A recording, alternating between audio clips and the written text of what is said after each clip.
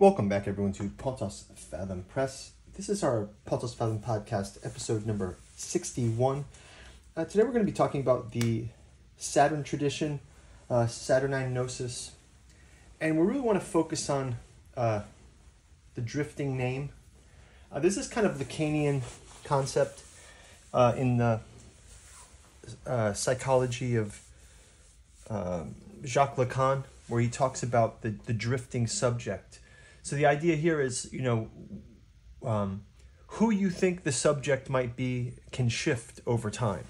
All right. So let's say, for example, you think you're playing a certain role, and then you find out you're playing a different role, right? So think of it like in a story where you see a character gets revealed to have inner motivations or secret motivations, right? Well, the Saturn tradition is something like this. We've known, we've got the Cult of the Black Cube, a Saturnine Grimoire on the table here. We've got Liz Green's Saturn, and a stack of other books. We're going to kind of go through this. But even in Liz Green's second title is A New Look at an Old Devil for Saturn. So think of Saturn in this tradition of, you start out with this medieval notion of Saturn as the malefic planet, and now we see it more as a planet of discipline, as a planet of kind of like a karmic planet, right? So there's a difference between born under a bad sign and processing karma. And as a little illustration into the interconnectedness of names, I'm going to start out with Edgar Rice Burroughs' John Carter of Mars, just as this illustration. So, you go into John Carter of Mars, and one of the things as a kid, I loved these when I was a kid, and, so John Carter goes from the Arizona desert, he goes up to Mars, and he finds that all of the planets have different names. So on Earth we call Mars Mars, but the Martians actually call Mars Barsoom. And they actually have names for all the planets. Like I think Earth was like Jansum, and there's Barsoom, and all of these names of different planets. So when you're reading this, Burroughs fantasy sci-fi thing from the, early 1900s, when you're reading this, you get introduced to this idea of, they call it by another name. Okay, they call it by another name. But now this other name thing kind of gets extended, because don't we have Star Wars, for example, which has some elements of Burroughs, right? We have Tatooine, right? So now we've got this Martian, Mars-like planet, a desert planet, right? Oh, by the way, Tatooine, we have Luke Skywalker and Ben Kenobi there. We meet the Tusken Raiders there. There's the moisture farming, the moisture farm of Tatooine, the Tusken Raiders, the Bantha here.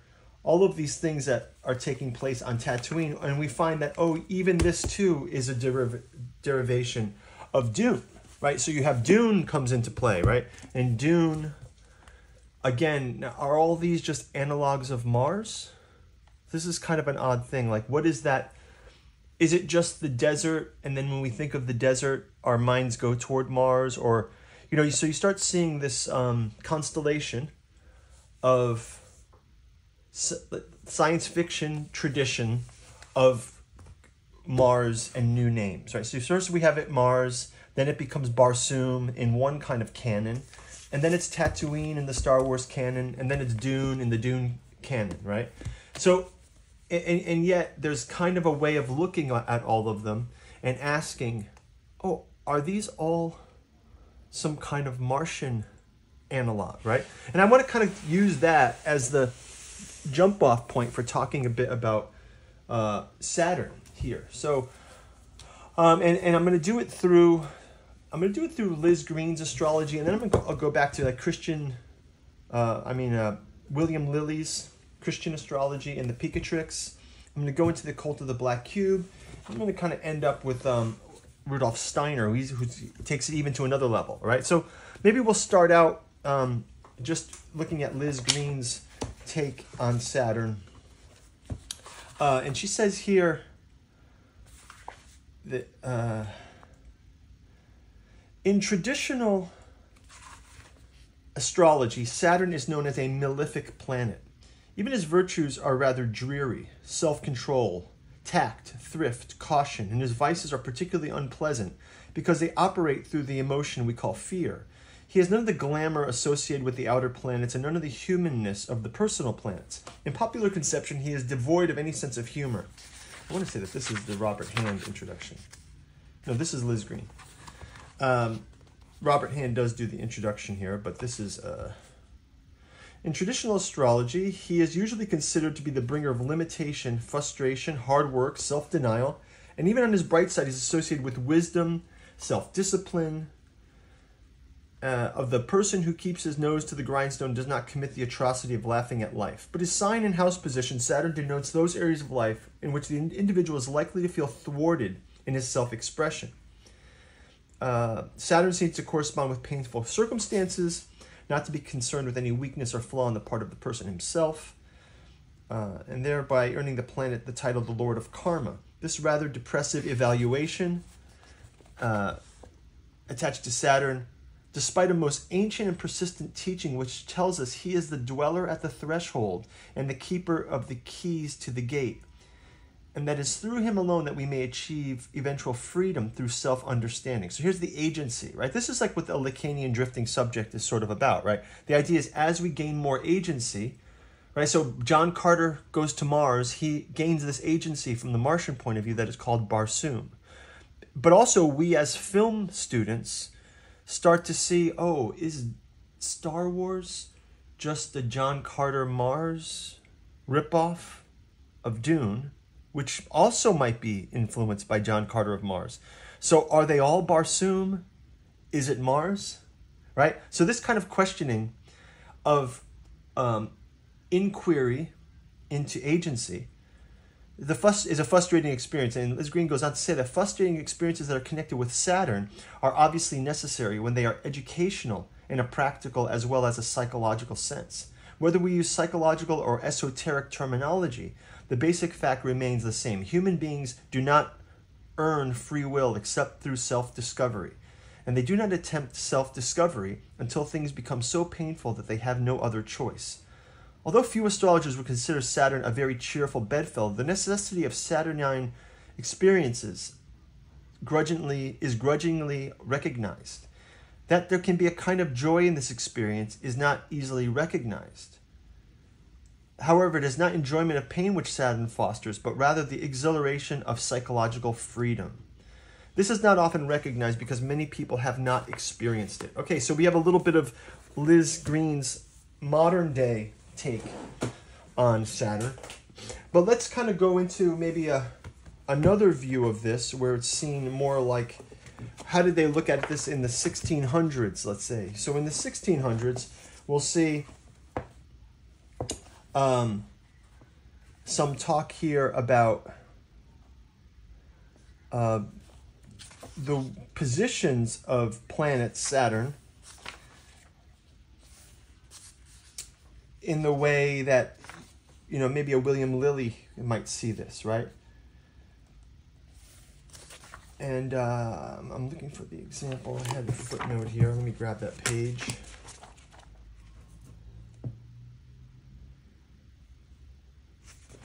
This is a little section called about a man who's searching for the philosopher's stone. So this is like an astrology chart. An ingenious man with a serious propounded question whether he should obtain the philosopher's stone or that elixir by which such wonders are performed. Whether the knowledge of the querent is able, or is he so cutting as to produce the feat of the art that he wants to achieve. The querent is signified in the ascendant, and Mercury, lord thereof, and thereof Mars, lord of the ninth, and aspects which may cast him from the other planets. Mars is in a square aspect to both Mercury and Saturn, and they and he in the fixed signs, they in terms of Saturn falling in the ninth. I find Mercury lately retrograde. From hence I judge the querent has been formerly spent some time in the search of the admirable jewel, the elixir, but in vain and to no purpose. His application by the square about attaining the philosopher's stone, I have advised the querent to decline his further progress. His intellect part by the proximity of Saturn, both cohabitating in an earthly sign, for in any operation where Mercury is corrupted, There the fancy imaginative part is imbecile, where the lord of the work itself is unfortunate, as here Mars, lord of the ninth, is. So the groundwork or matter itself as a principal part of operation is defective. And it says, foreseeing the lord of the ascendant and Saturn in Taurus, Saturn being the lord of the sixth house, of evil influence naturally. See how it says Saturn is of evil influence, right? But it's not evil influence. It's the thing that's blocking, right? But you can sort of see this is like 1647, right? So a little bit of a different view. They're flat out calling Saturn the evil planet. But where does this tradition kind of come from? You know, and what about the many names of Saturn, right? So this is where we kind of want to go to. We're going to the Saturnine Grimoire and the scholarly materials on Saturn. This kind of takes us of a tour of Saturn in Islam, Saturn in a classical cosmology, and Saturn in the Indian tradition, right? So if we go into Saturn in the Islamic text, it says that the medieval Islamic cosmology, like the Indian and Hermetic cosmologies, consider the seven planets not as mere geological masses, but physical representatives of celestial intelligences or powers. Consequently, the serious student of celestial philosophy, read magic, can gain some hold over these beings and thereby improve his lot on earth. The medieval Islamic esoteric, esoterica, the figure of Saturn is surprisingly popular. The Arabic word for the Saturnine deity is Zuhal, which means the one who is far away, or the alien. While many familiar with Hermetic thought might like to claim that this concept of distance or being alien is borrowed from the Greek thought, it is definitely stated that Zuhal was the Arabic name for Saturn long before it became familiar with Greek learning. As Islam lacks any outright satanic current, the antimony we're speaking of, the right-hand path, would more likely admit the author would suggest that the cult of Zuhal took the role of Satanism in medieval Christianity. The Saturnine deity would become the champion of the desperate, the greedy, the rebel, and the vengeance-driven. So we sort of see this path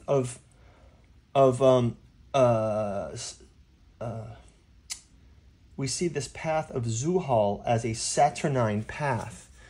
And then some of these references, they say, go back to the compilers of the Picatrix and the Nabatean agriculture, somewhat awkwardly tried to turn the planet Saturn to some kind of angelic intelligence in the hopes of making its cult more palpable to the devout Muslim readers. But the Saturn is unique with the other outer planets' individual areas of authority. Saturn's authority over the planets themselves. And so the devotee of Saturn has the advantage of not being able to appeal to Zuhal's portfolio, discussed below, but possibly using Zuhal's influence to overrule the other planetary powers. And then so they kind of go into this idea of the Nabatean agriculture, right, from the Picatrix. And I actually have a bit here. Okay, this bit here is from the Picatrix, and we're going to go right into that section. So here's Picatrix.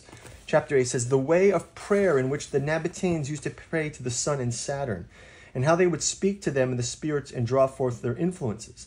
The Nabatean sages have said that the power and works of the heavens and stars are from the sun originally. And this is because they see and understand that the moon helps him, that is, as much as it is in her power, while the sun does not need her efforts, nor those of the other planets. And similarly, the 5 other planets follow the sun in their effect and obey and are humbled by him, and proceed in their aforementioned affects according to the dispositions of the sun. In the same way, according to their opinion, all their effects are primarily rooted in the sun, and the other 6 planets help him by their effects. Similarly, the fixed stars and the sun's handmaidens, they serve and obey and are humbled by him, while they help him with his efforts. This is not because of any need he has of them. These people were wont to make this prayer to the sun. So this prayer to the sun comes in, and it says, We honor thee and praise thee, high Lord Sun, for you give life to everything living in the world, and the whole universe is illuminated with your life and governed by your power. You are seated on high, the great kingdom full of light, perception, intellect, power, honor, goodness is yours. All things are generated by your powers. All things governed are governed by you.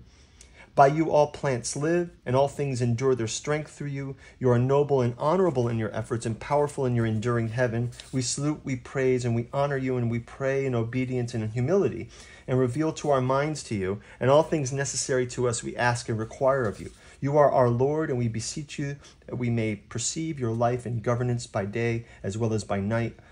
We give you our wills, that you may free and defend those who turn to you from our enemies and from all evils, and that this also may be done by the moon, who is your handmaiden, and whose light and radiance are from you, and the virtue that proceed from you.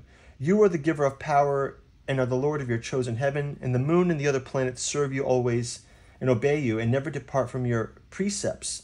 May all this likewise always by us be praised unto the infinite age of ages. Amen. The sages of the Chaldean architecture have said that they praise to Saturn with the following prayer. But they first ascertained that the Lord was not descending in the circle, nor occidental of the sun, nor the sun's rays, nor the midst of his retrogradation. They found him to be free of all impediment and clean, however, and they made the following prayer to him, and suffumulated with old hides, fat, sweat, dead bats, mice, of which 14 bats were burnt and 14 mice were burned, and they took the ashes and spread them at the head of the image. And they proposed themselves around the image of stone or black sand, and working there were protected from Saturn's malice and evil, because from Saturn all evils, destructions, and sorrows proceeded.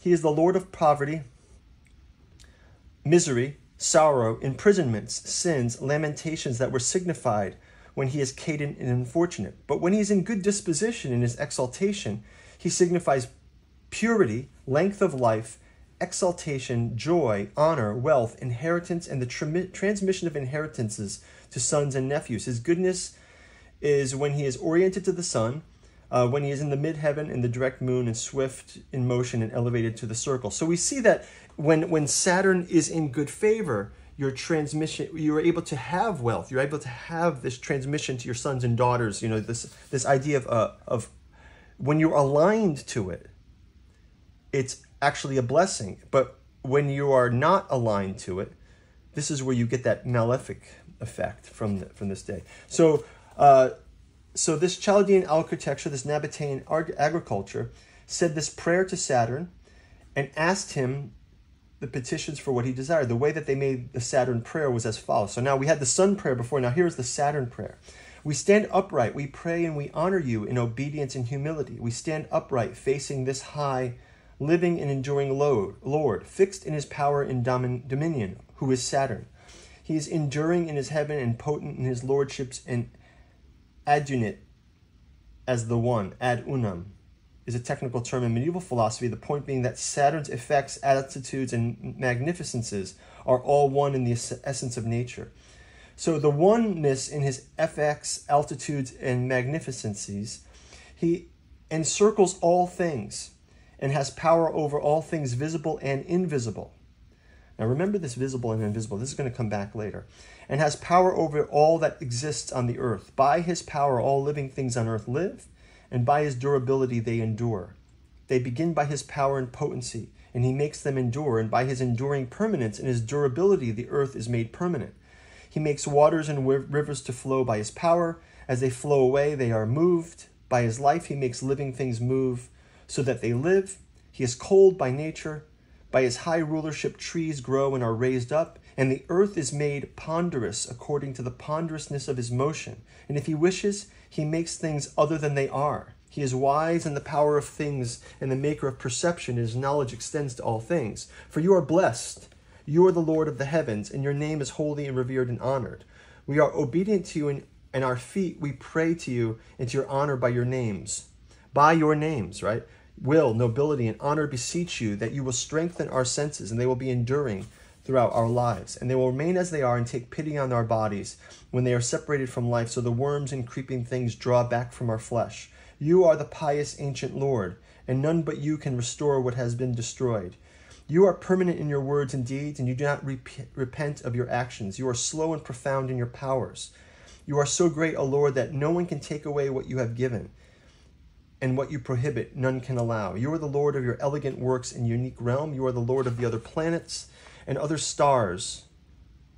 Moving in their circles, fear the movement in your voice and shake with terror for fear of you. We ask you and we implore you that you will keep us safe from your fury and your wrath, and deign to remove from us your evil effects, and in your purity have pity on us, and let your good and noble names touch your pity, so that we may again be able to remove by your power all evil effects, and have pity on us by virtue of your will, by all your names and by your high noble name, to which you will allow more than all your other names. This name, we pray that to you and ask that you pour your pity upon us. So clearly the highest name of Saturn was originally written here, but was omitted here. They omitted the name. Interesting, right? So there was another name for this, right? A missing name. So we got a mystery here. So there's a missing name from the Picatrix, right? But now you see that this tradition gets sort of, Ibn Washia writes of Zuhal, beware the evil of this god when he is angered or out of the west of the sun, or veiled in the rays of the middle of its return. Pray to him this prayer, which we have just given him. We are giving this prayer, given a burnt offering to his idol. Burn for him 14 dead bats and an equal amount of rats. Prostrate yourself to him, a black stone on black sand, and seek refuge from him against his evil. He is the Lord of evil and sin and filth and dirt and poverty. So you can see how it's sort of turning from this idea of a hidden turner of karmic time to something that's just more like the evil side of it, right? The text of the Picatrix, oh yeah, this is going to repeat some of that Picatrix text here. So you see, this is kind of comes out of that Picatrix Nabatean reading. It says, having discussed the aspects we are about to appear, it is good to review those that occur on their own. Saturn is said to be cold, and this follows the Islamic cosmology, which holds that planets are living and being hot or cold by nature. Saturn is cold by nature, which is because he is elderly, but because he's a chthonic figure. So he's below the ground. He's the grinding of the glacier, right? This is the kind of feeling. We may now consider the Picatrix, which has a great deal to say about the character and resonances of Zuhal.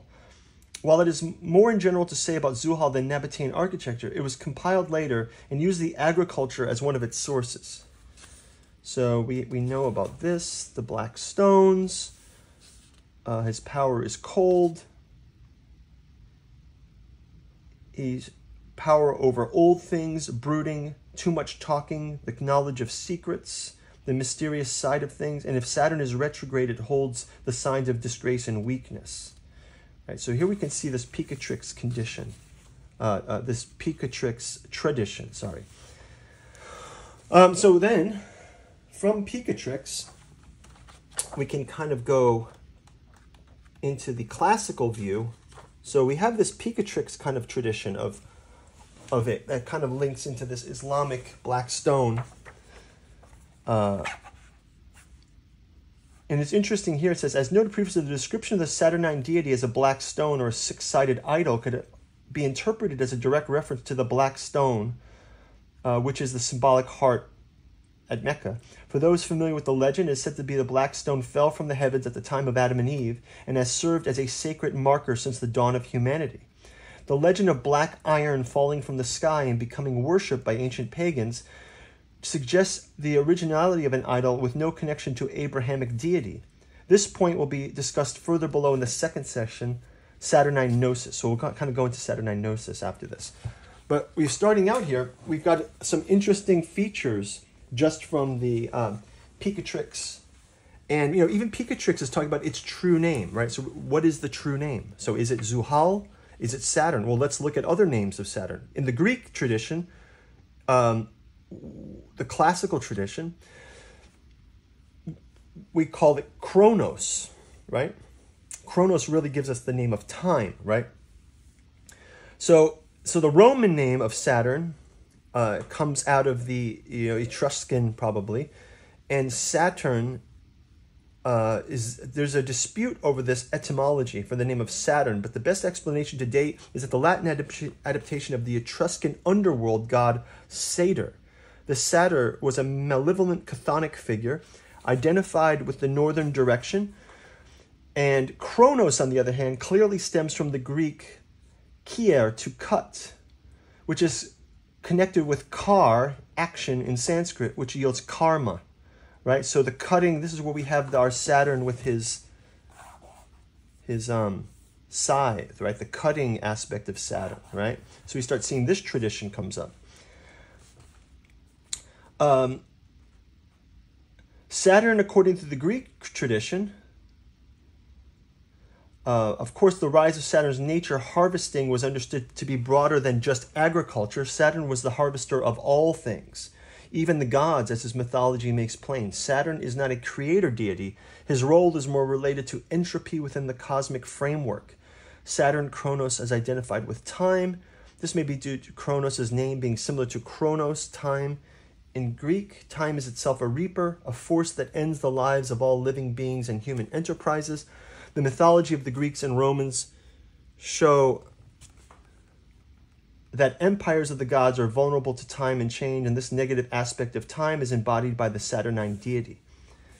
Saturn, according to the Greek and Roman culture, was partnered with a female consort, usually said to be his sister, the mother Desolation, and is often embodied by female figures such as the Irish Morrigan or the Indian Kali Ma, right? So we have this sort of tradition here. It's also the relation of Kronos back to the Kronos goes back to the primordial chaos, right? So this is like the theogony place. Saturn was rehabilitated by the Roman state, and his spouse became identified as Ops, the Roman goddess of plenty. But in Greeks, on the other hand, always identified Kronos with his sister Rhea, the daughter of Gaia. So we have the connection between Gaia and Kronos, right? Saturn himself is disposed by his own children. And we have the classic Saturn consuming his children. There's a Roman Saturnalia, which comes in December. Saturnalia was wild, debauched, and orgiastic. At times during this period, all norms and taboos were overturned.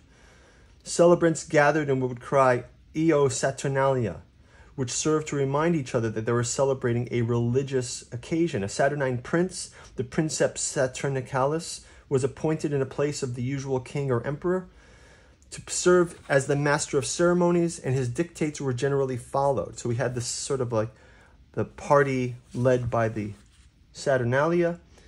In our contemporary spiritual cynicism, we might think, yes, well, no doubt things don't get too carried away. What slave would abuse his owners and social norms go back to normal on December 24th? Right, so this Saturn's day was sort of like this day, suspiciously close to December 25th, becoming a prominent Christian holiday that involves the exchange of presents, right? So we have the Saturn in this classical tradition, again, also appearing with the sickle, the idea of Saturn being part of the culling. And also we have Saturn as among the stars. You see Saturn on a chariot here, pulled by dragons or serpents, which is quite interesting. And then finally, the tour of this inside of the Saturnine Grimoire leads us to Saturn in the Indian tradition, where we see Lord Sani. So we see the Saturnine cult across Islam, we see it across the Greco-Roman world, we see it in the Indian tradition.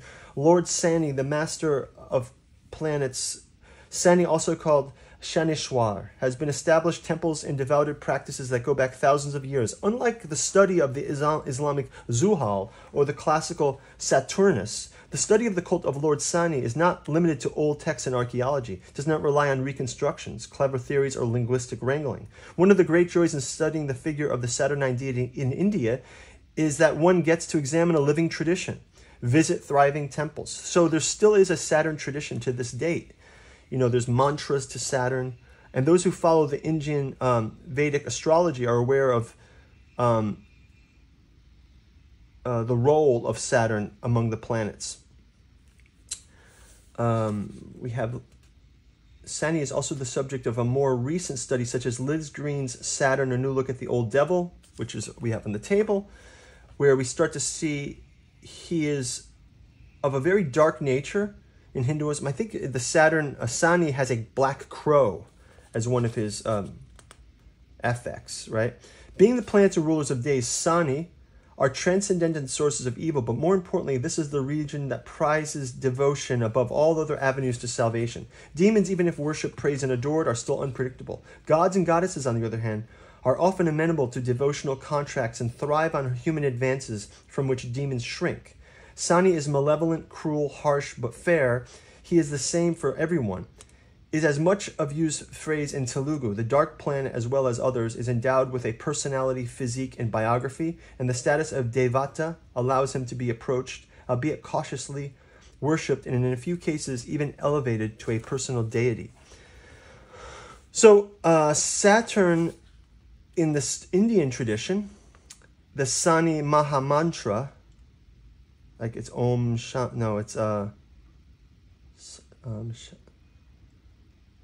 the Sani Maha Mantra is Om Sham Shani Shanaya Namaha, something like that. It's like the Sani mantra that worshippers of Sani do. Sani's titles say much about his role in the religion. As noted previously, some of Sani's names, so this is Sani Saturn, as the endless, the end cause, the all-devourer, the steady, the controller. In Vedic astrology, Saturn serves as the great malefic, the bringer of ill fortune. It is his gaze that is feared. And when he was born, his gaze fell upon his father, causing an eclipse. Sani is thus the bringer of chaos, suffering, and trauma on a cosmic level. His black gaze can be so piercing to affect a single person, but it also an entire region can suffer if he wishes it. So you can see that this Saturn tradition crosses different roles. So you can see some of these practices of Sani. Here's an image of Saturn as Sani, and there's his black bird. And it says, as an example, a popular yantra vending site advertised the power of Lord Sani's yantra, saying, when it is creating positive impact by being positioned in a benefic state, this yantra simulates to get further favorable. And when it's created negative impact by being positioned in a malefic state, this yantra neutralizes it and eliminates it. So the idea is to neutralize negative and to encourage the positive is sort of a form of this Sani worship, right? Which is sort of like the approach to karma, right? The idea of minimizing and directing, right? And then some of the bhakti, some of the practices they have for Sani here is giving charity on Sunday, caring for ugly or ill-favored trees on Saturday, reciting the Sani story on Saturdays, reciting Sani's mantra, Om Sham Shadi Sadishchaya Nama, especially on Saturday, wearing an iron nail, wearing a ring or pendant with a sapphire, and obviously the day of Saturday. Okay, so that's taken us a little bit through some of that Saturn tradition, the historical side of it.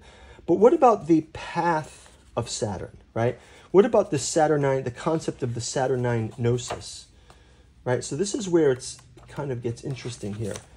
So if we look at the Saturnine gnosis,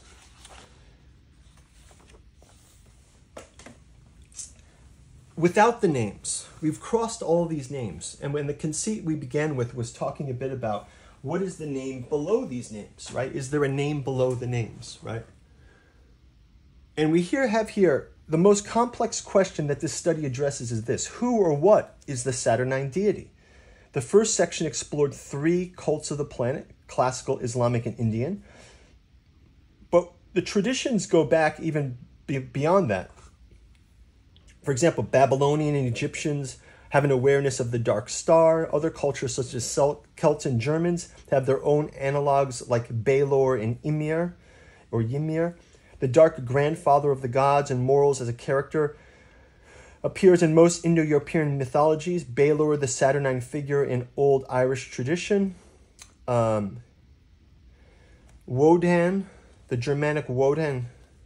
Wotan is the ruler of the dead and is well established, but the god of the ecstatic. He has also a close relationship with the living.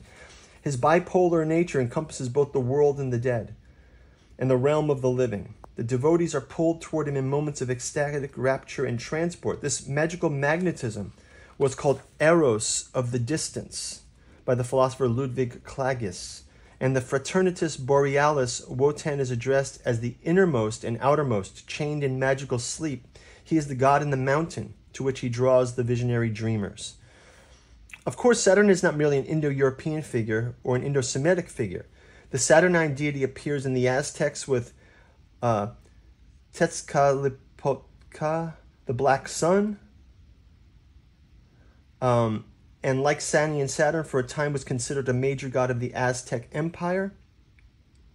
There's also the voodoo deity Baron Samedi. So in the voodoo pantheon, he embodies the powers of death and fertility. He has a chaotic and irascible character with lewd gallows humor. The Baron dresses in black, and Saturday is secret to him. Liminal places like crossroads and graveyards are his territory. He is a popular deity with those in need of magical assistance. Baron Samedi, right? So we start seeing this across all of it. And of course, the Saturnine deity does not merely maintain an ancient mythology, but is also in the consciousness of more modern thinkers. The great British author J.R.R. Tolkien created two primary villains for the Middle Earth, Morgoth and Sauron. While these figures appear imaginary, Tolkien was noted historian and linguist. Morgoth is the black tyrant, the general who seeks to enslave all of Earth and humankind. He claims to be the master of the fates of Arda. Garbed in all black, he fights a war against the Valar gods for control of the cosmos. His weapon is not a sword or a spear, but a hammer named Grond, the grinder. In the war, he is injured in his leg, and he continues going into the Sauron side. Sauron was his lieutenant. He had the burning eye. And the Saturnine deity is a powerful and menacing figure. They talk about this. So what are some of these features now? We could talk about some of the features common across all of the Saturnine deities. When they talk about darkness, so the color black, it's associated with the color black. The chthonic, associated with trauma as a potential source of energy or working through a pain, something like this. The idea of chains, we often see Saturn with chains or in chain. Zuhal is lame. In the Aztec tradition, there's a black mirror, there's a serpent, there's some kind of chained to, the chain itself becomes a magical component. Maybe even iron comes up. Time is a consideration of the Saturnine deity, the idea of chronos, the idea of temporality, aging, the karmic wheel, right? We get it associated with cold more than warmth, disruption, and the primordial chaos. And also this ancestor worship, Father Dagon in the Lovecraftian realm, right? Father Dagon and this inhuman thing that's in the past, right? And also just the nature of the way ancestry becomes monstrous in a kind of way. And then there's the idea of the black cube that comes out, the Leviathan, the black cube symbol itself has a Saturnine component to it, a Saturn component. And obviously, finally, there's death and the culling of death. And like deities like Orcus, time waits for no man. He reaps life in this way. So in summary, all of these characteristics kind of come together. They paint a very interesting view of Saturn in these traditions. But there's another tradition I kind of want to call out briefly here. And that is just this Rudolf Steiner tradition. Right? And this is very interesting because Steiner has a view of these planets like nowhere else. Now, this was from the occult movement in the 19th century. This was written in 1915, October 25th. He goes, the veil of phenomena in nature on one side with the objective reality behind. He's talking about visible and invisible life. Our soul and our life, what is living, what is dead. We know the consciousness differs from man's earlier consciousness with his heritage of ancient clairvoyance.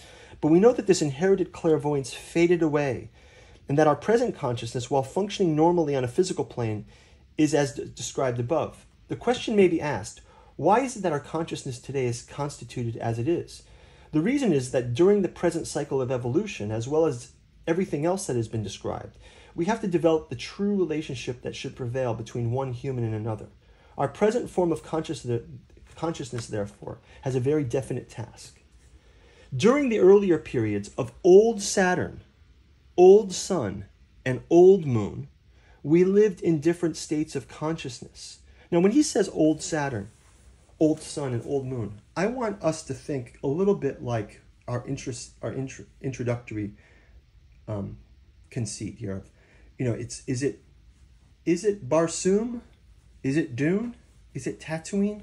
Is it Saturn in the Sani Indian tradition? Is it Zuhal? Is it Kronos?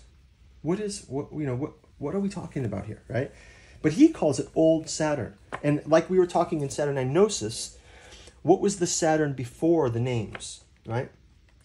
We're gradually preparing for this different form of consciousness. In our present cycle of evolution, we have to develop in ourselves, through the way we relate ourselves to the world, the form of consciousness belonging to this cycle. And besides all that, must be developed in connection with the mortal life. There can also be the fact that through this form of consciousness, there can unfold the right relationship of one human soul to another, a relationship we had not acquired before the beginning of the Earth period, and without which, if we do not acquire it during the Earth period, we shall not be able to maintain our existence during the periods of Jupiter, Venus, and Vulcan. In the periods of old Saturn, old Sun, and old Moon, preceding the Earth period, man had not, in this sense, acquired the right relationship to other men. When he says men, he means people. In a certain sense, he was too close to them. During the old Moon period, conditions were still such that the will of one had a direct effect on the other. Moreover, this process is regulated and guided by the spirits of the higher hierarchies. So anyway, we get this kind of notion of an old Saturn. What is he talking about? He's got a whole other language that doesn't seem to correspond with any of these other traditions that we've talked about. Right? This is from the occult movement in the 19th century. Well, let's see does he have more to say about it? Let's see in knowledge of higher worlds, how it is achieved. He talks about enlightenment here. Enlightenment is the result of a very simple process, Here, too, there's a matter of developing certain feelings and thoughts which slumber in every human being and must be wakened. Only one who with infinite patience carries through the simple processes strictly with the perseverance can be led to the perception of the manifestation of the inner light. Now, this is very interesting because when we talk about the inner light, we talked about it in the Saturn context. This is very important. Steiner has a concept where he says the light that we see is the three-dimensional light, and the light that we don't see is the light of introspection. It's a dark light, and it is a fourth-dimensional light. Because it's not being seen with the eyes looking outward. It's being seen with the eyes looking inward. So here we have a correlation with the Saturn as the dark, right? And the karma of wrestling with one's conscience, right? So the beginning is made by studying different beings of nature in particular.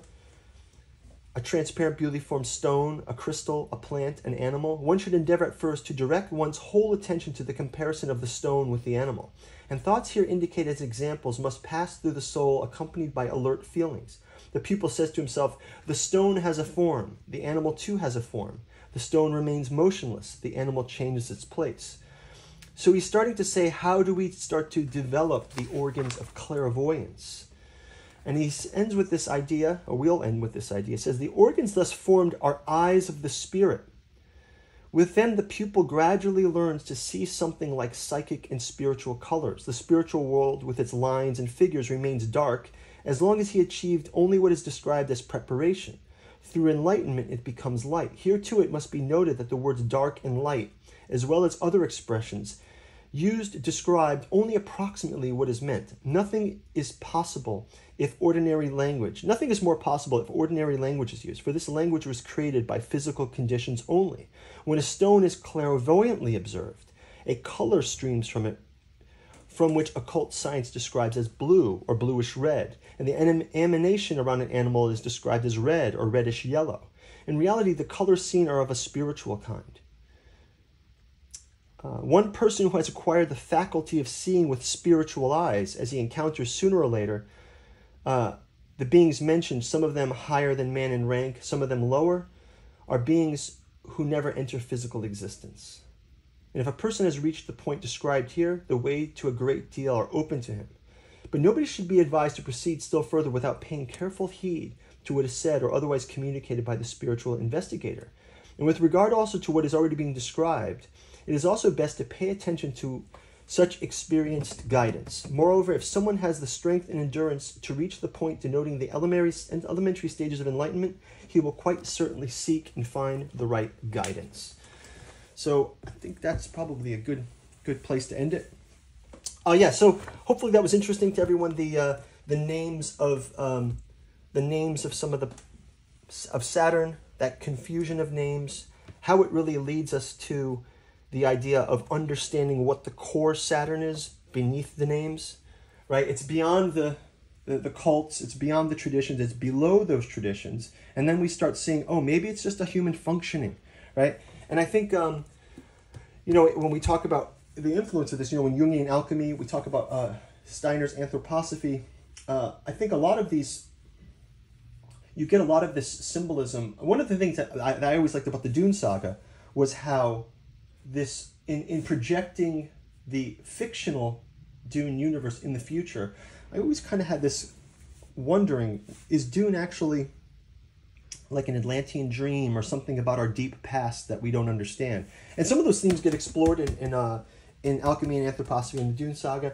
Go check out our bookstore links below. Thank you guys for joining the podcast again. If you made it this far, your subscriptions and likes and comments are read and well appreciated. You can go check out our Patreon if you'd like to support us, and we will see you next week. Hopefully we have a great topic for you then.